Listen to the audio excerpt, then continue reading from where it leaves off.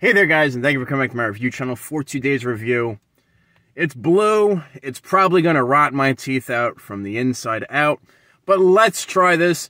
Sunkist Berry Lemonade. I love lemonade, to be honest. And Sunkist, they seem to make a lot of lemonade flavors. They are also, in my opinion, one of the leading companies that makes orange soda.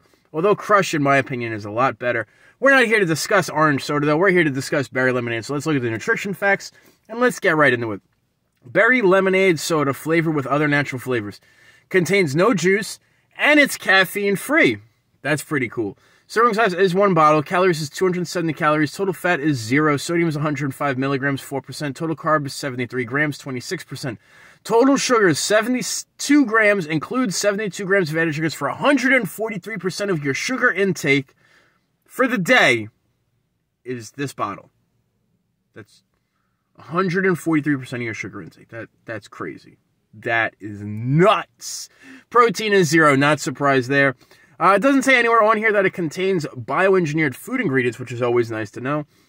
Sunkist Growers Inc. and Dr.Pepper 7-Up. I had no idea that Sunkist was a Dr. Pepper 7-Up product, but that's cool. Let's crack this baby open. I got this over at 7-Eleven.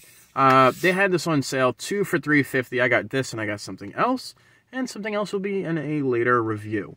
But wow, this is really giving me a hard time opening.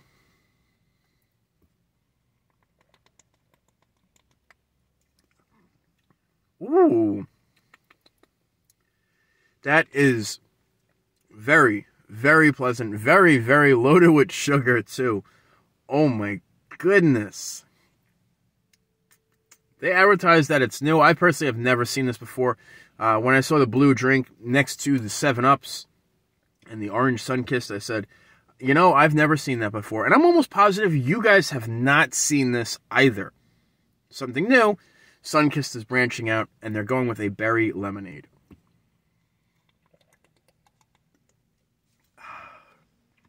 The initial taste, you taste a lot of berries. I would predominantly say blueberry.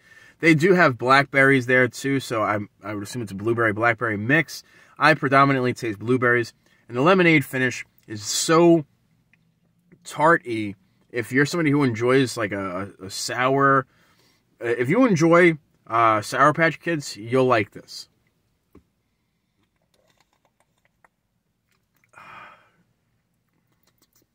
It's good. It's pleasant. The finish is a refreshing lemonade. It's good. Because there's a lot of sugar in it, it's very difficult to chug this. But that's also a personal thing. I'm sure if you were really thirsty and this is all you had, you would drink this like it was going out of style.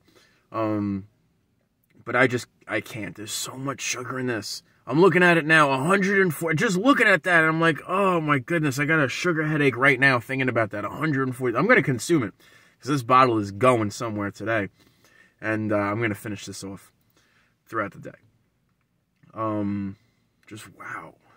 Like I said, I got this at 7-Eleven, paid about I want to say it was 2 for $3.50. I got this and something else. And yeah. I'm happy with it. I think it was a good purchase. Would I buy it again? That's the question. Would I buy it again? If I had Meg with me and Meg was interested in trying it, I absolutely would buy it again. Personally, myself, though, I'm going to skip this one. Like I said, there's a lot of sugar in it. And sugar for me, I need caffeine. I don't need sugar. That's really what it comes down to. As always, guys, my name is Johnny5. If you enjoyed this review as much as I enjoyed shooting it, you give me a thumbs up. You show me some love in the comment box down below. If you are new to this channel, it's the first video you're catching. There's a lot more content coming up, and you do not want to miss a thing. So make sure you subscribe in the corners, and you ring that bell. Daily uploads here. And I will catch up with you guys on the next one. Check the description box for Jay Gleaves' channel. Be good, be safe. Later, taters.